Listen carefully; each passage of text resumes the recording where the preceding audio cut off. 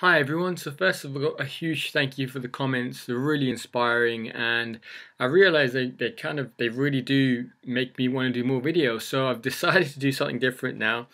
I kind of need you guys' motivation. So if you guys give me 3 likes and 3 comments on this video, I will do another video. So it's not asking for a lot. In fact, I've set the bar super low because I do like doing the videos.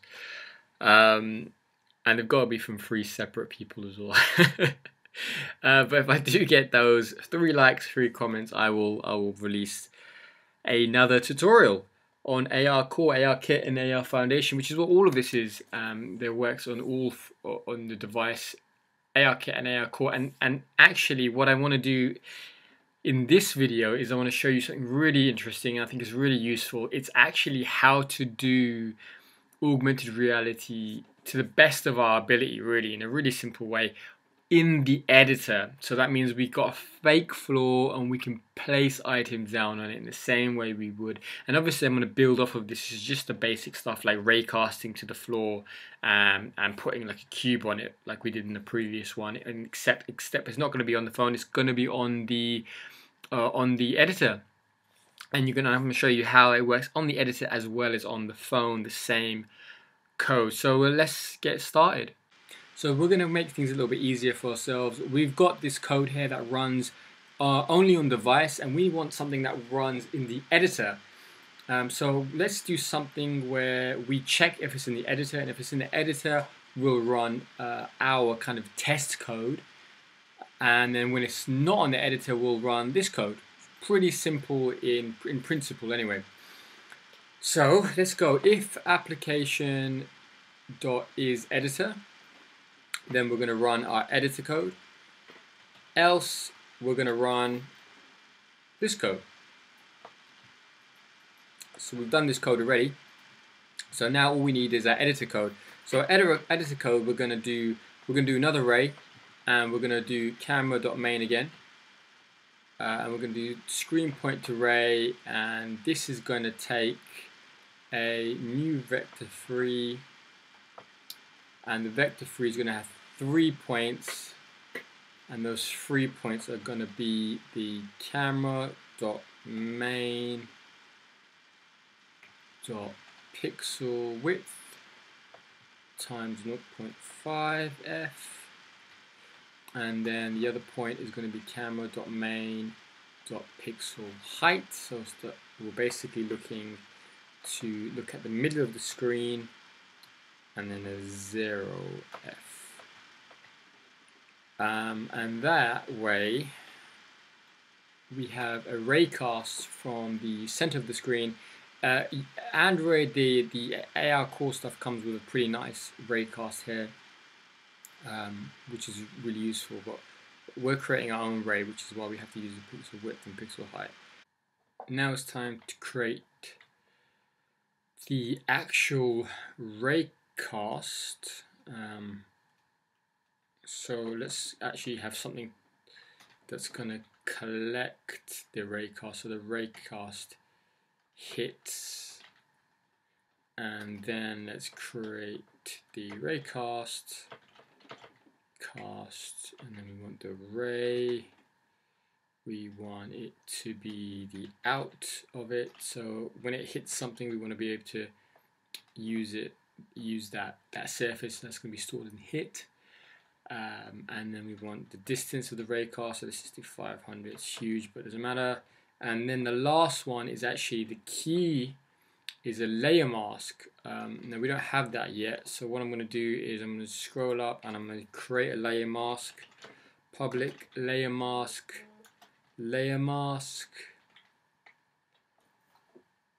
And then I'm going to put that here like that.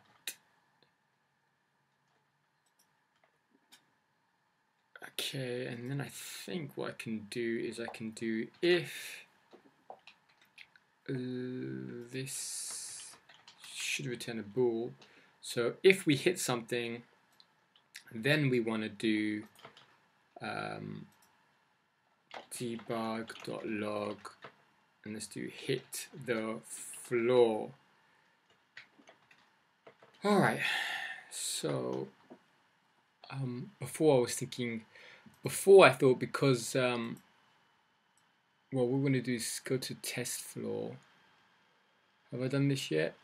And then have the AR test plane as the floor. In the AR layer one, we want to make sure we've got this AR test plane. So we can add that in if you haven't done that already. And now if I go to floor and we've got AR test plane as the floor,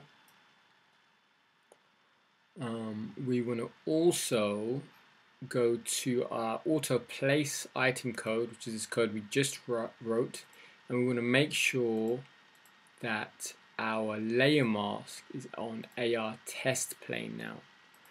So what should happen is now we're testing the game out is we should have no debug statements yet, but when I point at the floor, there we go, we hit the floor, which is great, which is really good. So now what we want to do is also actually run this code, right? The same code here. That means that whether we're debugging in the editor or we're on the phone, we can run the same code, except it's not going to be hit pose dot position. I think it's going to be hit dot point. Let's try dot point. There we go. And then we're going to do the exact same thing. We're going to put the set to active, same code, right? Now we want to make a few amendments here, but let's just check that this works.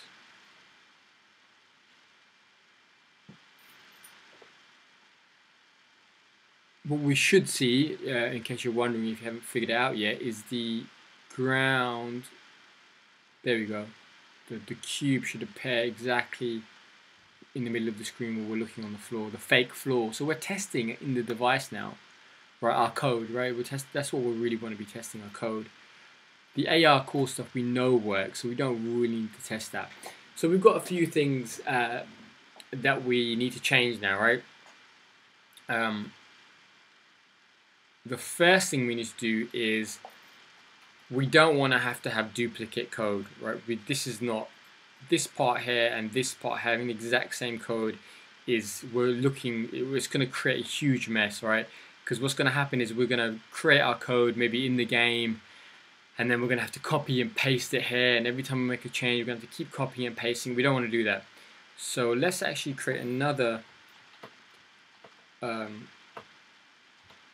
function here, and we're going to call this game code. Right, and game code is going to run this code here. The difference is it's going to take a vector 3 called hit point, right, and hit point is going to run exactly the same thing as this, except it's going to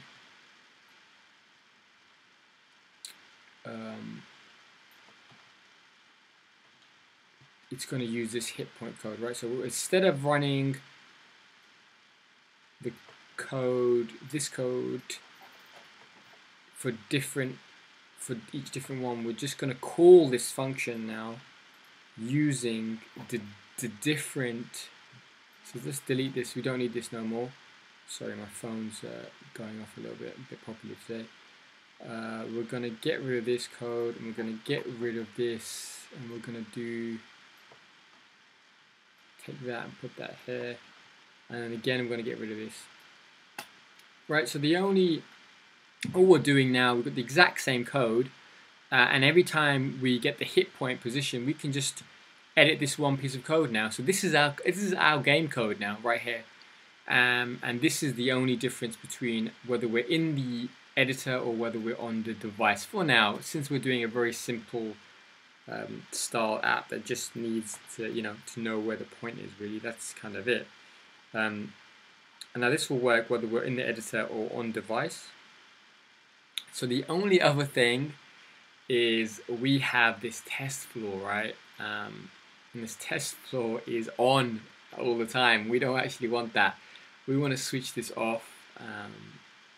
So what we'll also do is we'll add some code here in our auto placement code, and we'll do public game object, and I think the best way of doing this would actually be an array. So let's do testing ground, call it that.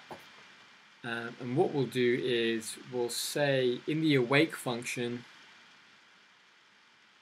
which is here, we'll do another piece of code that says if application dot is editor,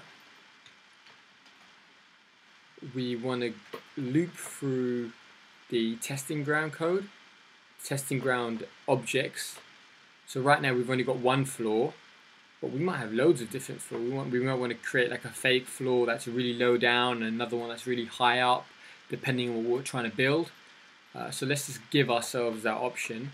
So testing ground I dot set active. This is if we're in the editor, so we want to be testing. So let's set this to true. And if we're not in the editor, so if we're in the device, we want to hide this test ground, because otherwise it's going to ruin the experience for people who have the device and are actually looking for a real flaw. We'll have this random cube here, and nobody wants that. So what we can do is that we can leave this test floor on for now. Every time we're in the editor, we can test our game out. We can edit this game code, our main game code. Obviously, it looks tiny right now because what we're doing is checking where if the cube hits the ground, and then kind of putting it on the ground. But we're going to edit this up a lot more, and it's going to be so much quicker and easier because we don't have to keep building to the device, right? So let's just play this, and since we're in the editor, everything should work fine. Let's select the camera. Let's just look at the floor, and you can see the cube appears, which is perfect. I can look left and right, and the cube moves as well along perfectly. And also, if I was to just accidentally switch the test floor off, and I hit play and then realize, oh, hang on, I wanted the test floor, and I don't need to worry about that because it should turn the test floor back on. Did it turn it on? I don't think it did. Why didn't it turn it on? Well, I can tell you why I didn't turn it on. This is why we still have to test stuff, is because I didn't put the test ground in there. Right, so we've got to make sure we do that as well. But that's why we're testing stuff. Let's put that in there. Now, okay, now it should turn it on. It should put the test floor on because we're testing on the device. Great. And what I can do is I can also, if I'm building it here, I don't want to keep having to put the test floor on and off, so I can just leave it on. I can leave it on completely now and build my game in the editor. And what I'm going to do now, just to prove a point, is I'm going to build this to my phone, and my phone should hide the test floor, and all the rest of the code should work as normal. And we basically created a way for us to test ARkore, the Apple one, which is for some reason slipped my mind what it's called now, which is really random. ARkit, ARkore and ARkit, and we can test either one of those on our devices, whatever devices they are. So let's have a look and see if that works when I build and run. So the whole point of this is that you don't have to actually build constantly onto your phone, but I wanted to do it this one time so you could see that it worked in the editor and the exact same code is running on the phone as well. I mean, it's always good to test on the phone, but we don't want to have to test every small thing. So look, we can see it works. Everything's working as normal as we expect, so that means we can just focus on our game code going forward, and it's going to save us so much time as we build. As we go on to the next our next code. So we can see that the cube is it's a bit it's not very smooth. We noticed that before, which is also why it's good to still test on the device. We can fix that though. We can fix all this, and we can use the new code that we've done to fix it on the computer a lot faster than we could have on having to constantly test it. So okay, I'll fix that in the next tutorial. But again, I will only release that tutorial if I get 3 likes and 3 comments. Super low.